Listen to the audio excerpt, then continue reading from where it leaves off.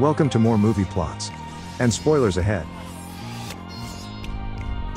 At a hidden temple in the Ishikari Mountains of Japan, Princess Kasumi is notified of her brother's untimely death by his best friend Hayabusa. Not wanting to believe the rumors, Kasumi decides to leave the temple in search of him, even against Hayabusa's warning that she will be labeled an outcast, a shinobi. The royal guard confronts her but are all too cowardly to stand up to the young rebel, except for her protector and brother's love interest Ayane. She states that if Kasumi leaves the temple she is honor-bound to kill her, but allows her to leave for now. The warrior princess uses her sword as a springboard to leap over the temple wall and off the mountain, activating a wingsuit to escape. As she glides away she catches a batarang being used as an invitation to a combat tournament called DOA. While pounding away at her sword, Ayane is then inevitably informed by the head of their clan to follow the disgraced Kasumi and kill her. Spending her day working out on her yacht is professional wrestler Tina Armstrong, arguing with her father on the phone about not wanting to wrestle as she feels she has more potential. When suddenly a gang of pirates show up and try to hijack the beautiful yacht. With them not wanting to use guns as to not damage their prize, Tina defends her property by defeating them with her bare hands and throwing them overboard. After finishing the Liu Kang-looking leader of the gang, the last pirate makes the wise decision to throw himself off instead. Just then another DOA shuriken pierces the side of her boat, inviting Tina to the party. In a hotel room in Hong Kong, the assassin and master thief Christy Allen comes out of the shower to a number of police officers wanting to question her. She begins to get dressed slowly in front of the police to put them off guard, then kicks an officer's gun into the air. She proceeds to disarm and defeat all three of them within the time it takes for the gun to land, catching it and using the final cop to do up her bra before knocking him out.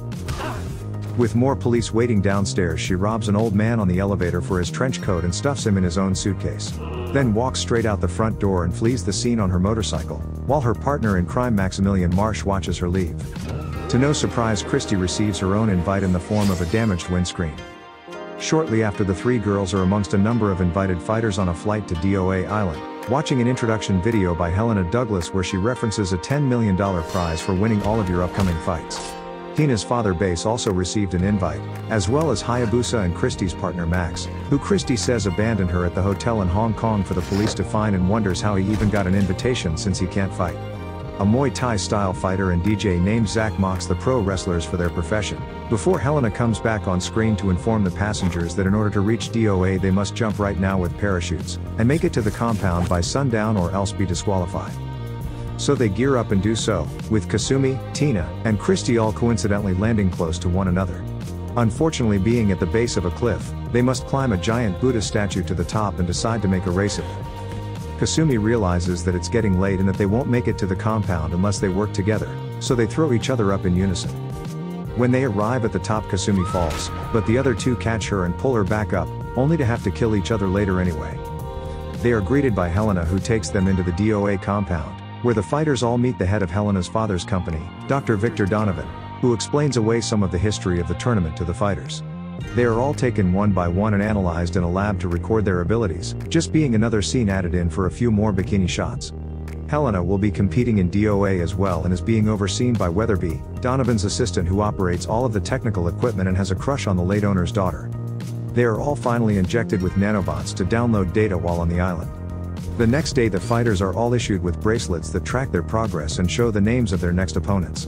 They all train off their jet lag with their respective styles while Helena is shown to just be roller skating around the compound. But she is the first to fight, and manages to defeat her opponent with relative ease. The first round of fights begins with Christy and Hayabusa both picking up wins, as well as two other competitors named Bayman and Jen Fu.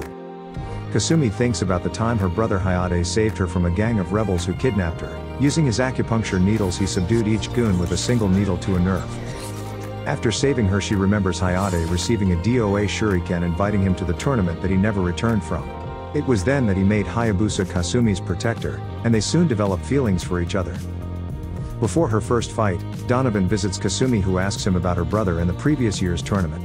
Donovan explains that Hayate was thrown from a balcony off a cliff but his body never recovered, saying that he was defeated by a roided-out flexible killing machine named Leon. So Donovan decides to match her up against her brother's supposed killer in the very first round. But she is jumped in her bedroom by Ayane, who tries to honor her clan and kill the traitor. Leon suddenly enters the room so Ayane runs away, leaving it to the muscle-bound fighter to kill Kasumi instead, who begins to take all of her shots and throw her around the room. Christy is visited by Max, who is planning on stealing the prize money once he finds a way into the vault, but after getting back on her good side, Kasumi and Leon break through the wall into their room. With Kasumi now easily defeating the exhausted Leon, she realizes that he could not possibly have beaten Hayate. Down at the hot tub, Zack begins trying to put the moves on a disinterested Tina, who tells him to close his eyes and sneaks away, right as Kasumi kicks Leon off the balcony and into the hot tub. After now moving on to Helena, Max defeats Bayman with dumb luck when the big oaf knocks a statue over onto himself. While getting some acupuncture, Tina faces her first opponent in the form of her father, so they make house rules that whoever falls in the water loses. After a long-winded balancing act and a few bites, Tina eventually knocks Bass into the water and out of the competition. But he's a proud father. With the semi-final stage of the tournament next, all combatants take time out to lounge around on the beach. Max is shown to be getting close to Helena to find out the password to Donovan's safe, but Christy gets jealous and asks her to play some volleyball to split the two up. So a volleyball tournament takes place down on the beach with Kasumi and Tina against Helena and Christy. Hayabusa gets the go-ahead from his princess to explore Donovan's compound for her brother, whilst Donovan is attending the game. We get another long segment of the girls jumping around in bikinis, this time not just for entertainment purposes but also as a reference to the video game Dead or Alive Beach Volleyball. The two teams go back and forth in a battle of wits, but the game and every man's enjoyment is abruptly ended when a throwing star pops the ball. Seeing that Ayane is calling her out, Kasumi goes to the bamboo jungle where they battle off the record. They fight each other while cutting down half the forest, and Kasumi begs Ayane to help her find Hayate, but Ayane tells her that he is dead and that she should come to terms with that. Kasumi points out that when Hayate deserted the clan she never tried to assassinate him and that she must love him. But the princess disarms Ayane with the old bamboo octopus trick, before their fight ends with the arrival of the other girls, prompting Ayane to grab her sword and fly away. Hayabusa makes his way through the compound, kicking the crap out of all the guards who challenge him, but is soon captured by one of the building's booby traps. Back at the party, Tina tells Zack that they are matched up against each other in the politest way possible. And the two begin their fight at the Forbidden Square with the idea of staying inside. After a lot of stance poses and a few strikes in between, Tina's knocked off the stage, but manages to hold on and climb back up to defeat Zack. Helena and Christy are matched up and have an overly dramatic beach fight in the rain, full of slow-motion butt cinematography during their back-and-forth fight to the death. Christy manages to defeat Helena with the effective shin kick and slam technique, progressing to the semi-finals of the tournament.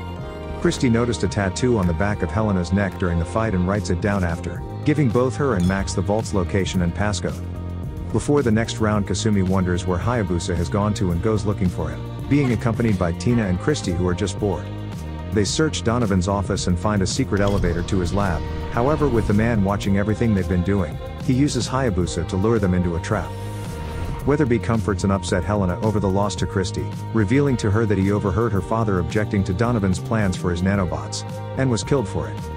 Once again overhearing this, Donovan sends his security forces to kill them both. Helena defends Weatherby and begins to fight the 20 armed assassins, all by herself since Weatherby is knocked into the bushes for the whole thing.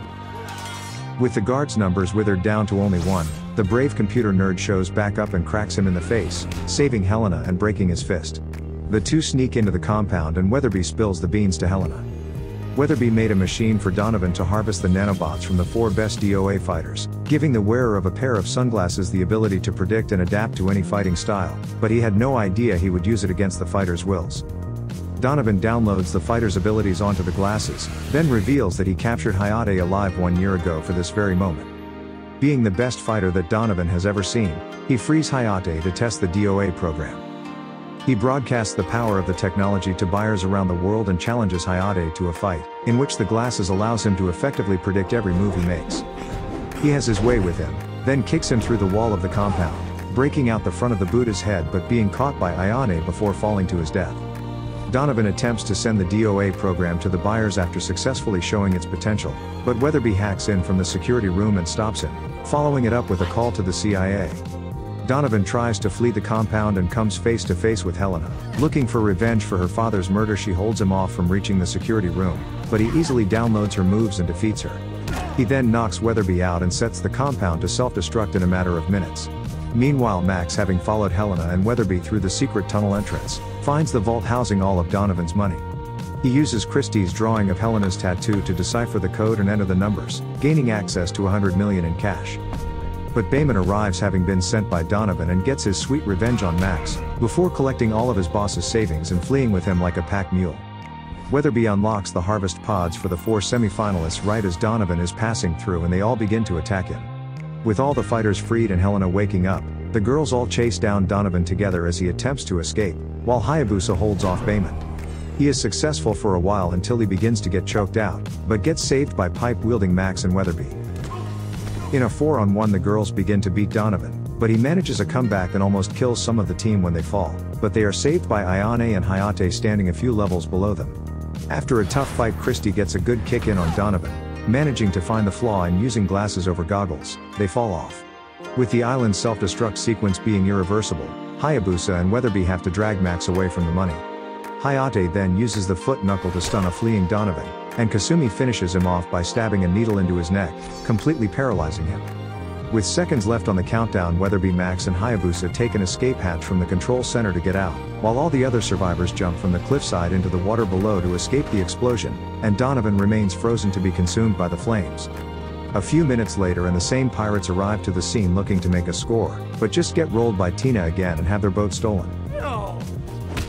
The group reunite over the water and escape DOA Island as newly formed couples, except for Tina, but I think she'll be fine.